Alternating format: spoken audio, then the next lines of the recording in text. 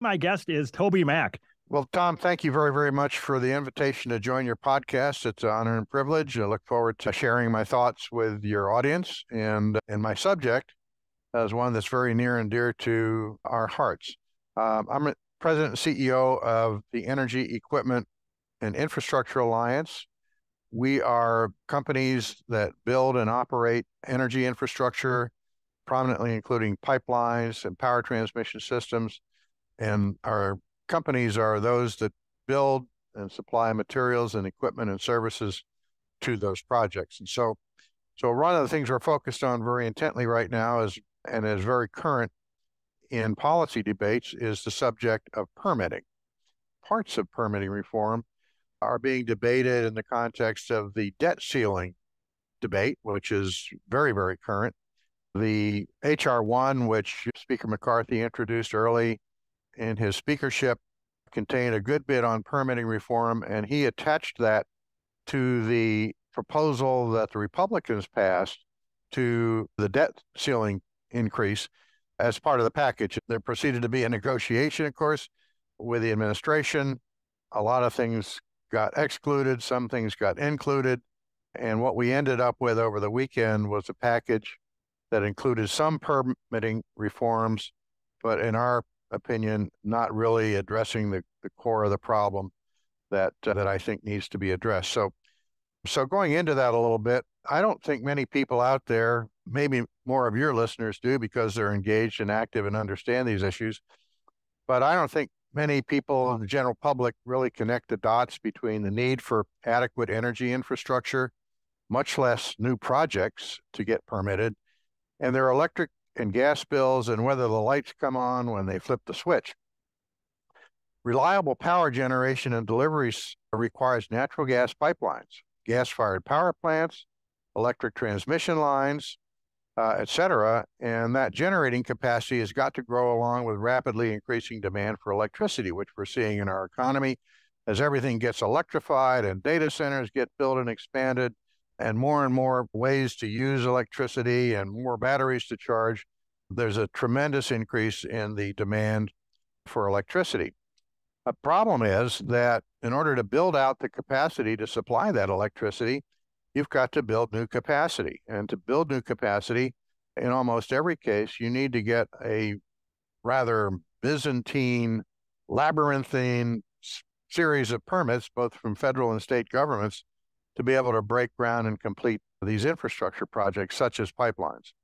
And in fact, because of the opposition, particularly to fossil fuel generated energy, the opposition to that has become very skilled and resourced at challenging that permitting process and gaming it to prevent these projects from getting built. And we've seen example after example of that play out in the recent past.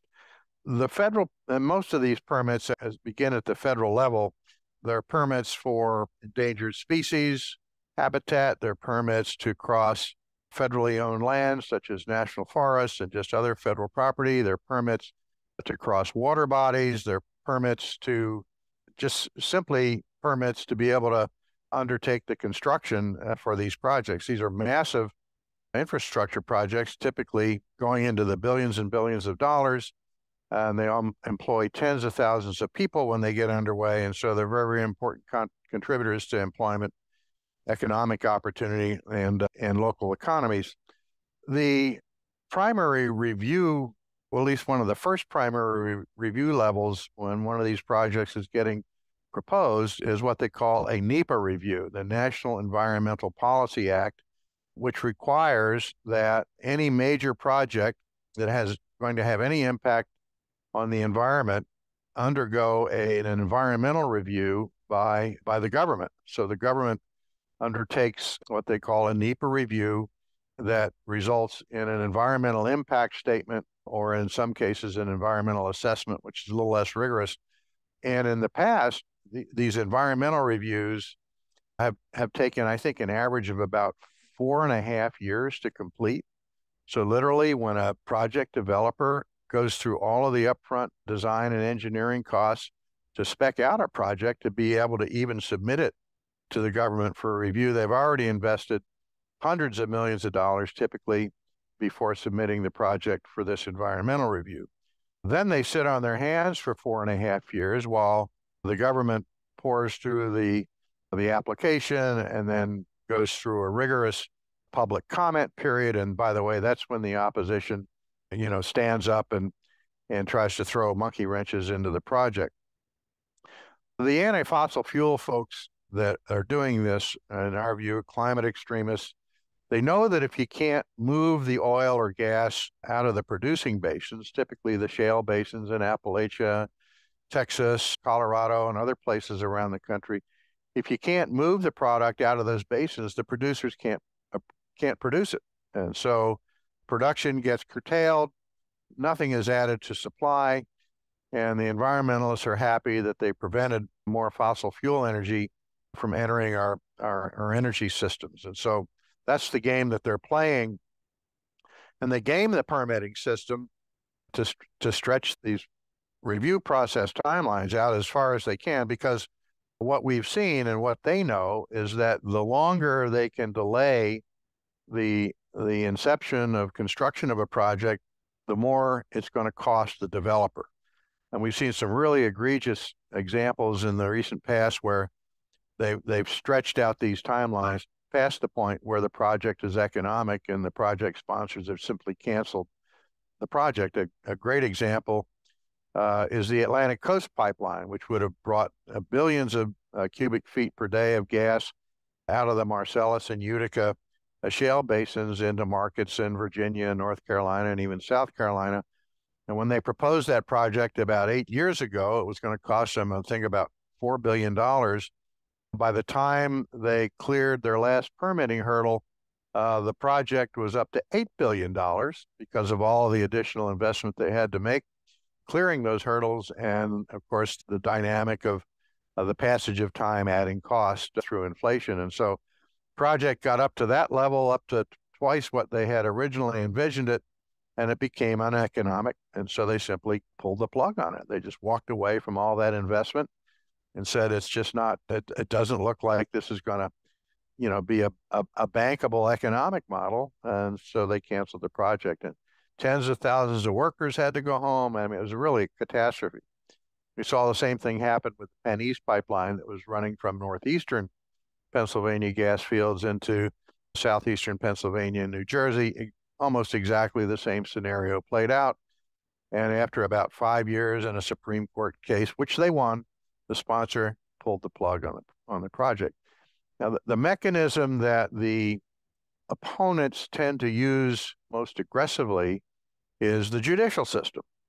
Permitting agencies, permitting bodies in the federal government go through what they believe to be a rigorous and adequate, complying with the law, a process of evaluating these applications for new projects and their environmental impacts and the developers' methods and processes for mitigating those impacts, and then issue the permits. And then that immediately what happens is that an environmental group, Food and Water Watch, Southern Poverty Law, on and on, the whole menu of who they are, will start suing. They'll challenge the permit in the federal court system. And then once they do that, once a challenge is made, typically in a federal district court, it takes X number of months for the court to review it and issue an opinion. And if it's an adverse opinion, which it often is, then the developer will appeal that to the appeals level, the courts of appeal around the country. And then that takes another maybe year to go through that process. And if it again comes out adverse, then it could go to the Supreme Court, which is another year worth of litigation. So it's really they know this process very well, and they game it, and they do things that have been tried and true in the past, and they have essentially killed project after project. But what's even more insidious about that is that they're not just killing existing projects. What they're doing is they're creating a huge disincentive for developers to propose new projects, because the developer knows that they're facing, just countless obstacles and incredible costs to overcome these challenges. And they say that the heck with it, we'll just operate the infrastructure that we've already got in place. and we recognize the almost near impossibility of adding to that infrastructure.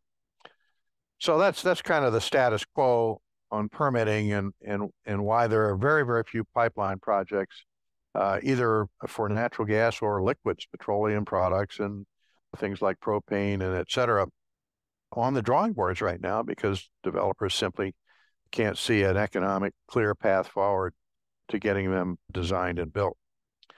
So with that being the status, many wise heads in our government understand and are trying to reform, rectify that situation and reform the permitting process to do a couple of things. The first thing on the reformers' hit list is to shorten the time and provide mandate time limits on the amount of time that the reviewing agencies in the federal government can take to review the application. And although it's required under the National Environmental Policy Act, there's no single agency that automatically gets all of these things in their inbox. It could be any number of agencies, and there's usually multiple agencies: the Department of the Interior, Fish and Wildlife Service, National Forest Service, on and on and on, an alphabet soup of agencies and government. And they all get these applications at the same time. And so each one of them initiates a process. So one of the reforms we're looking for is having these applications be reviewed only by one federal agency that would then coordinate with the others, but be the lead agency and be responsible for conducting the process themselves and not having to wait for other agencies to perform the process, often which were sequential rather than concurrent. So that stretched things out. So that's one area that we're advocating for. The second is actually putting a time limit on the length of time these reviews can take place. And the current advocacy is for an absolute limit of 2 years on an environmental review, again, rather than the 4.5 or more that it's taken on average in the past, for an environmental impact statement, and for an environmental assessment, which is an environmental review on a project that has less impact on the environment, a maximum of 1 year.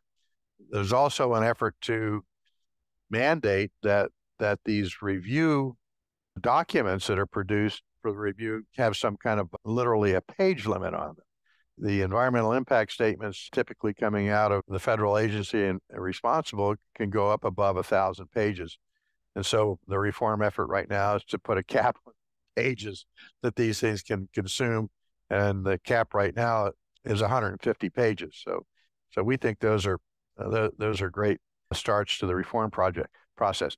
The debt ceiling, back to the debt ceiling bill and the negotiation, all of those reforms that I had just gone through are included in the debt ceiling bill. And apparently they were signed off on by the Biden administration. They probably choked on that and did it reluctantly, knowing they were going to get clobbered by the left, and they will be, and they are being.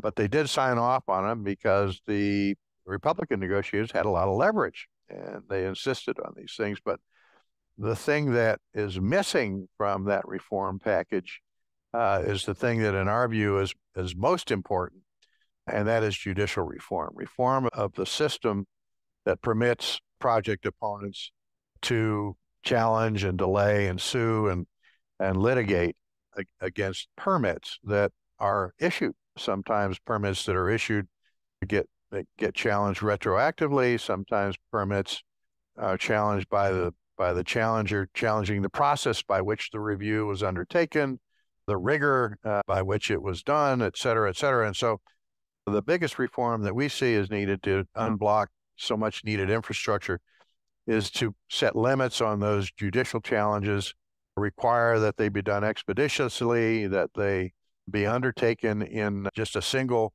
court or court of appeals that has jurisdiction. And that's what's missing from this package. And so we think that we're going to have to continue the fight after this debt ceiling thing comes down, whichever way it comes down, and who knows, because it's very much in play right now. And even the reforms that I mentioned that are in the finally negotiated package, they could not survive. We fully anticipate we're going to be at the reform bar for the foreseeable future because of the reforms that aren't in it and the reforms we think are going to get challenged. So the other thing that's in the debt limit agreement is, and some people may have seen this, is the kind of the legislative mandating of approval of the Mountain Valley Pipeline, which is a natural gas pipeline that goes from West Virginia into Virginia, carries a huge amount of natural gas from producing shale fields in southwestern Pennsylvania and West Virginia and Ohio into markets in the farther south. This is another example of a project that was proposed probably 6 years ago, budgeted at about $3 billion. They actually cleared some of the permitting hurdles and started construction, and it's a 300-mile project, and it crosses mountain ranges and valleys and creeks and streams and rivers, as you might suspect, in that region. The project actually went under construction, and the majority of it has been built. So it's been sitting there in the ground, about 95% complete. And that's been the status quo for about the last 2.5 years. It's been sitting there almost completely done, but lacking a couple of permits to cross some national forest and some other areas where the permits to make those crossings were challenged successfully in court. What this deal does, if it survives, will say that all of those challenges, it just legislatively declare that all of those challenges are invalid and that all necessary permits to finish the pipeline are hereby mandated to be put in place. So kind of an end run around the permitting process by the Congress. It seems that, and this was a big factor in the Atlantic Coast Pipeline, which I described earlier, that had to cross all these permitting barriers and succeeded in many of them. The problem has been in the Richmond Fourth Circuit Court of Appeals, which is a liberal Court of Appeals, liberal majority, and they have systematically ruled against just about every permit to build a pipeline in their jurisdiction, which is West Virginia, Virginia, North Carolina, and some other areas. And so they've been the one blocking these projects, and this congressional action would essentially invalidate those legal challenges. So I guess the 9 yards here is that, even with all of the provisions in the debt ceiling that reform the permitting process, even if they are to pass into law, we're still going to have a huge advocacy effort ahead of us to get past these other permitting challenges and permitting problems that are not addressed in the reform bill. So there's where we are. It's a very difficult environment. And as I said before, almost no new projects are on the drawing boards. If we can turn the status quo around and improve the environment for permitting, I think you'll see developers start to spec out new projects. The point of producers not being able to produce, therefore consumers not being able to consume, is very, very vividly demonstrated in Appalachia. The richest natural gas fields in our country, and some of the richest in the world, are in Pennsylvania, Ohio, and West Virginia. And in fact, the producers that operate in that region, drilling and producing, cannot increase production beyond its current level because there is no pipeline takeaway capacity that can take any additional natural gas than what is already being produced. So I think it will take, if we can get reform in place, it's still going to take a while for developers to envision, spec, engineer, and develop applications for those projects to be submitted through a reformed permitting process. And that, of course, takes years. So, I think it's a ways away, but we've got to start somewhere. And permitting reform is where we think that the biggest opportunity to change the status quo is. When people are blocking these pipelines, what is their number one reason? Is it climate hysteria, that they think the pipelines are going to cause bad weather? Is that it? Oh, absolutely. The pipelines enable the combustion of fossil fuels, natural gas, oil, propane, and all the other liquids that are produced in these producing regions. And their end objective is to stop any consumption of fossil fuel because of carbon emissions and other emissions that they claim are killing the planet and killing children and doing all of the other bad things that they claim for it. But yeah, that's their agenda. They're very smart. They know, and have been very effective. They know that stopping a pipeline will stop production and it will stop consumption. If you want to stop that stuff, step on the hose in the middle of the process. Who do you see as doing most of the blocking? Like, is Mike Bloomberg and Bill Gates, are they heavily behind this, or who is behind it? I think they're funding the organizations that are doing most of it. They're providing a lot of the funding to these environmental radical organizations. At the head of that list is the Sierra Club. You can almost always find their name on as party to these legal actions. Food and Water Watch is up there, Friends of the Earth. It's just an on and on, rogues gallery of organizations that are doing this. Who do you see as the biggest friends of real reliable energy, maybe on the Republican side, or which politicians are on your side? Oh boy, it's a long list. You look at almost any, Republican or conservative, and by the way, there are some on the D side, but not many. Senator Manchin is, of course, at the head of that list.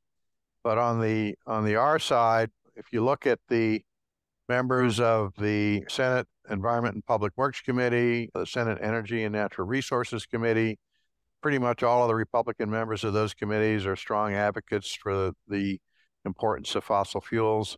On the House side, if you look at House Energy and Commerce, you'll see many Republican members of Energy and Commerce and their subcommittees being strong advocates for energy, and they have good reason to be. I mean, as I said before, demand continues to grow and supply is not adequate to the task. Renewables, wind and solar, can no way make up the difference between what we've got and what we're going to need, and what we need now.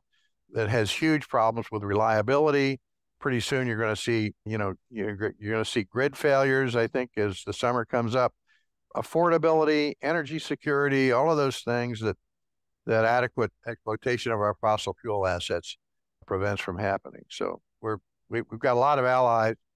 There are a lot of opponents. I mean, as you know, the politically the Congress is split down the middle, and so that's why these things become so contentious. And you've got the bully pulpit in the White House that is set to exercise the veto power over anything that does emerge from Congress if he doesn't like it, or if his liberal left supporters tell him that he shouldn't like it. What are you thinking as you look out to the 2024 election? Do you think if DeSantis were to get in there or Trump, that the things would get better for you? Oh, there's no question about it. I mean, when Trump was president, just measure after measure supporting increased use of natural gas and petroleum products went through the system, and blocks were removed at the Environmental Protection Agency. One of the problems is that the president populates all of these regulatory agencies with zealots, and the zealots then implement their agenda in opposition to fossil fuels. And so, it cascades down from the top. But when you have a president like Trump's, DeSantis, or whoever it ends up in the office in 2024, we hope you'll see a complete set of regulators heading for the exit and a complete set of new ones coming in. And we really enjoyed working with the regulators that President Trump put in place in the last administration. They really got it. They were really cooperative. They knew where the regulatory levers were, and they exercised those levers. And we had energy abundance, and we had energy affordability, and we had energy independence and energy security, and all of that's being reversed. So I think 2024 is a great opportunity, and whoever ends up in there, if it's a Republican, you're going to see a lot of this stuff start to correct. But we can't just sit around and hope that happens. We've got to continue to fight. As far as getting a pipeline built, is this by far the worst environment you've ever seen? Like during the Obama administration, was that a little bit more friendly or not? Oh my gosh. We were building pipelines hand over fist back in those days. Through the Trump administration, an enormous amount of capacity got built. It was pretty much, I don't want to say a perfunctory process, but it was a predictable process. It's one that the project sponsors, the folks that would own and operate these projects, they knew how the process was going to play out, and they operated inside that permitting environment very efficiently and effectively. And just about every project that got proposed ended up getting built. Now, some of them were built with modifications from the original design based on environmental reviews, et cetera. But agencies like the Federal Energy Regulatory Commission, the Council on Environmental Quality, and others that are key in the process understood that we needed to build this infrastructure, and they did not stand in the way. And by the way, the opposition groups weren't as well organized as they are now. So because of the funding that's flowed to those groups, enormous funding that's flowed to those groups, they become far more effective and far more prevalent in the process. We talked earlier a few months ago that I think you said the Keystone Pipeline is dead. It's permanently dead, can't be revived. The Keystone XL pipeline, yes. Its sponsor, its developer was TC Energy. And TC Energy, once this last cancellation occurred, they said, that's it, we're done. Thank you very much, goodbye. And so there was an enormous amount of pipe that had been laid out across the right-of-way, an enormous number of permits that had been secured, enormous amount of actually some construction that had already been undertaken, deals with end users had been done. They said, sorry, we can't do this. And they just shut it down and walked away. So no, it's not a revivable. You would have to start from scratch, literally, to re-engineer the project and get it re-permitted. All those permits, by the way, have time limits. And so much time has gone by that any of the permits that they did have probably expired by now. So as the pipelines continue to get blocked, is there any ways kind of around it, shipping overland or LNG, et cetera?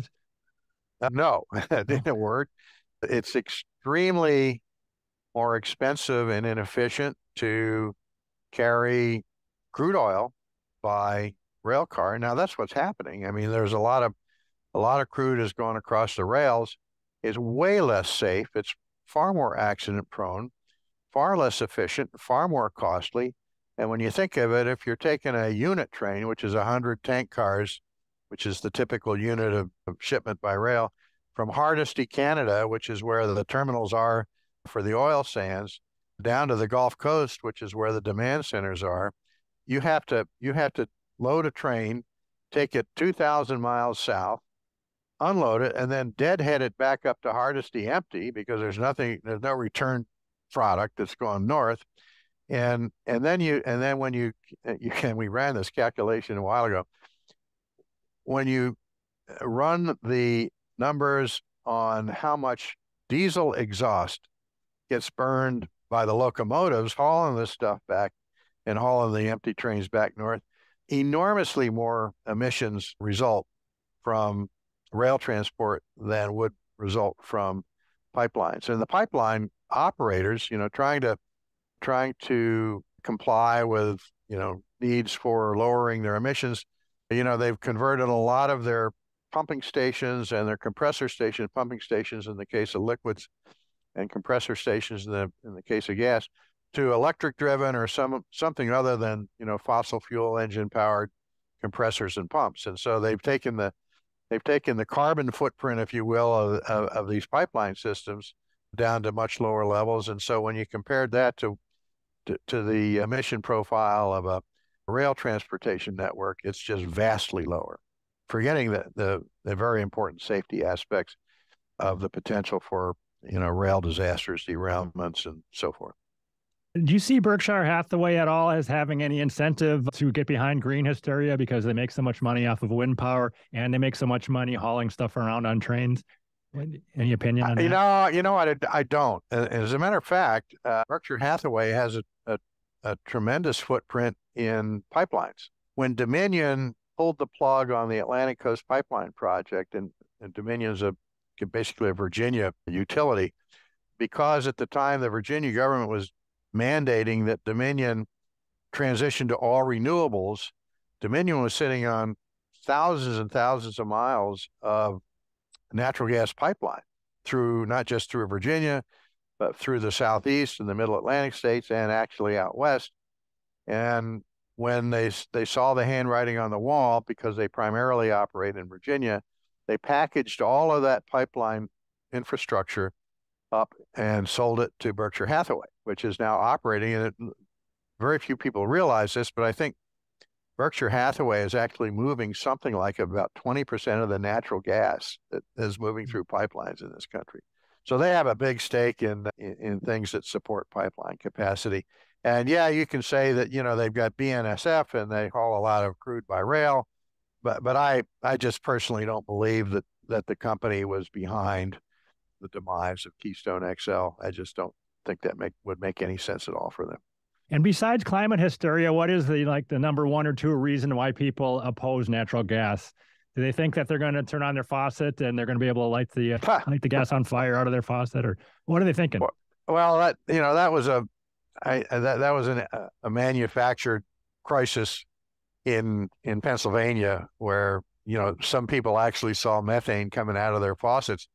But as it turns out, that methane was really ambient methane in the ground because there's so much natural gas in the ground. There's some of it just naturally exists, and it leaches into the water wells, and then can come up with so that was a phony, in my opinion, a phony situation. So the other thing that I think the opponents of natural gas try to stir up fear with is explosions. And yes, there have been some incidents where natural gas pipelines have ruptured and there have been fires and so forth.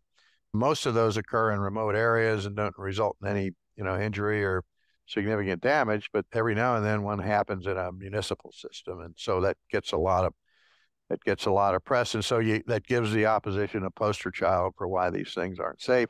But in fact, the safety record of natural gas pipelines is incredibly exemplary. I think, I don't know the exact number, but it's 0.99999 something safe.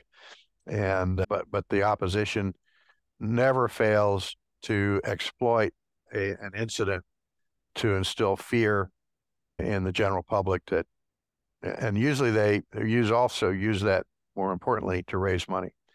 And when you think about this, a lot of the anti-fossil fuel advocacy and the groups that undertake it are really in the business of raising money. And so, they'll use any mechanism that they think can support and ask for contributions. Last time we talked, you were talking about the natural gas situation in Europe. It looked like they were going to run out of natural gas, but by the end of the winter, they had plenty. Can you talk about that a little bit? Yeah, that's very interesting. Of course, when they divorced themselves from supplies from Russia, they immediately had a crisis of supply, and so they started looking for additional supplies. They got very, very aggressive in buying LNG, a lot of it from the United States, and they proceeded to fill their storage caverns as aggressively as they possibly could. Typically what happens is that during the summer, when you're not using natural gas for heating or as much power generation, you fill these vast underground storage caverns with inventory that you then burn in the colder winter months when you need more generation. And so, to their great credit, they scoured all the corners of the earth for natural gas supplies and filled their reservoirs up to brimming full, and then had sort of a warm winter. And then, as it turns out, they're up to their eyeballs in natural gas, which we think is a wonderful thing. You may have seen the market price of LNG has taken a significant tumble. The market price of natural gas, which had spiked incredibly, I mean, beyond levels that we can even envision in this country. I think it had gotten up to something like $300 per million BTU or 1,000 cubic feet. Just numbers that don't even relate. I mean, in our country, it's $3, and they had spiked up to like 300. Now, all of that is kind of back out of the system. Not to say that won't happen again if they get a particularly cold winter next winter and run out of supplies.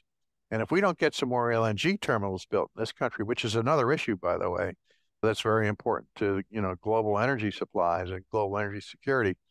If we can't get these LNG terminals built, that's going to be to the detriment of global supply adequacy. We've got a bunch of LNG terminals, some under construction, but we've got a whole tranche of projects that have been fully permitted, by the way, but that can't get financing to be built. And an enormous amount of export capacity could be added if they could be built. And one of the reasons, and I'll emphasize this, that some of these projects are having trouble getting financed is because financial institutions are looking out in the future and saying, well, geez, if we really do go all green or all renewables at some point in the next 10 to 15 to 20 years, we're not going to need all this LNG export capacity. And so we don't want to give you a 30-year financing package for a piece of infrastructure that may only have an economic life of 15 years, and so they've been reluctant to finance. The other thing that they're looking at is where are these export terminals going to get all that gas? They've got to be fed with supplies, and you've got right now the ones that are operating, and I think for the most part the ones that are under construction will be coming online in the next couple of years are getting their supplies from northern Louisiana and from Texas, from the Permian Basin and the Eagle Ford shale play. But at some point, if we're going to double or triple, which we can, our LNG exports, they're going to have to get gas from where, the Appalachian Basin. And if you can't build a pipeline out of the Appalachian Basin, you can't get that gas to the export terminals, all of which pretty much are on the Gulf Coast. So that's another reason why, blocks to building takeaway infrastructure out of the Appalachian Basin are having a profound effect, not just on our market, but on global markets. Okay, I'm just trying to envision the map of the U.S., and I guess Texas is a friendly place to get natural gas because at least they let you build pipelines. So you could build LNG facilities there and ship LNG from there, I guess. And they are. There's a lot of LNG export capacity already operating out of Texas, Corpus Christi, particularly then up on the Gulf Coast and into Louisiana. You've got half of the capacity just about in Louisiana and the other half in Texas. And again, they're getting their natural gas supplies from intrastate sources, the Haynesville Shale in Louisiana and the Permian and the Eagle Ford in Texas. And the key there is that an intrastate pipeline, one that's just wholly within a state, has a very much easier permitting process to undertake because this is entirely state controlled. And Louisiana and Texas are very friendly to natural gas and fossil fuels. And so getting a big pipeline put in place, to go from northern Louisiana to southern Louisiana is infinitely easier than one that is interstate, because once it becomes interstate, then the Federal Energy Regulatory Commission gets a piece of it, and on and on and on. And so you go down the permitting rat hole that we've been talking about so far. Does your organization do anything with nuclear power? We do not. We're fans of it. We think it's an essential ingredient to the energy mix, the energy portfolio going forward. We're very well aware that the same cast of characters that are opposing fossil fuels also oppose nuclear. They think nuclear is another source of power that could threaten the economic viability of wind and solar. But yet nuclear is, it's baseload power. If we can get past the permitting challenges for building nuclear capacity, same way we need to get past permitting challenges for fossil fuel capacity, a lot of that could come online. And of course, with the new generation that we see coming of small modular reactors, numerous smaller plants that are a lot easier and cheaper to build and operate, that could and will be, I think, a very, very important part of our energy mix. Does your organization give billions of dollars to this climate denial machine that Michael Mann fantasizes about? Being a graduate of Penn State, I'm ashamed to admit that sometimes that he operates from my alma mater. No, we don't give money to those guys. They don't need our money either. They've got ample resources from the Bloombergs and the Rockefellers of the world, and they're just covering them up with whatever they need. And then Bezos is in that mix too now, and his ex-wife, who walked away with umpteen billions of dollars, she's all in. It's just an enormous funding machine that so far outfunds what industry is able to put up to fight back their challenges.